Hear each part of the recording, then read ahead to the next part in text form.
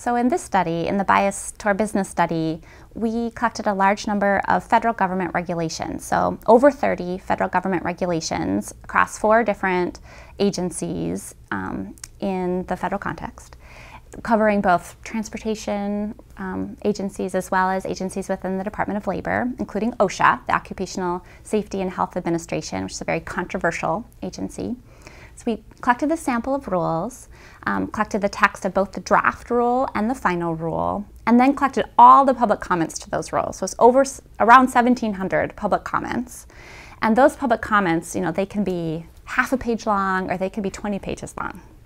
We read, myself and several graduate student coders read all of these public comments and categorized them in several different ways. For instance, we read the public comments and analyzed, what are the main issues that are being brought up across this set of public comments to this rule?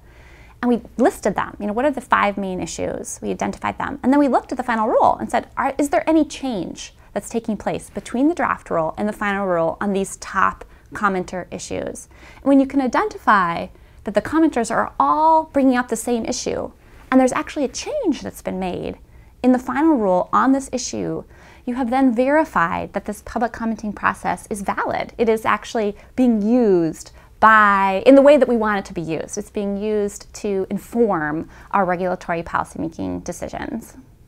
Part of what we were looking for is just who these commenters are. So what kind of affiliation do they put on the letterhead when they're writing in?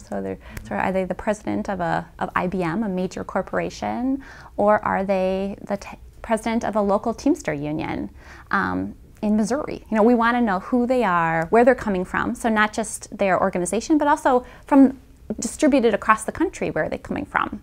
And one of the interesting things we found in this study is we had hypothesized that a lot of these commenters would be coming from the DC area. Right? These are federal regulations, sort of inside baseball, if you will. But while there were a fair number of DC commenters in our study, there were also a fair number of commenters across the nation, commenters from Iowa and California, commenters from Utah and Nebraska.